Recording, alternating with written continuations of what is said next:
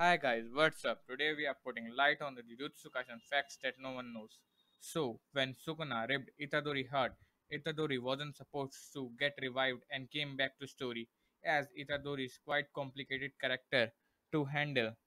So, it is the perfect way of removing him from the story. But due to manga sales go very high, the writer have to bring him back, and if you see it as a bigger picture, it makes more sense because Megumi seems like more of a main character than Itadori, and we all love Nanami as a character.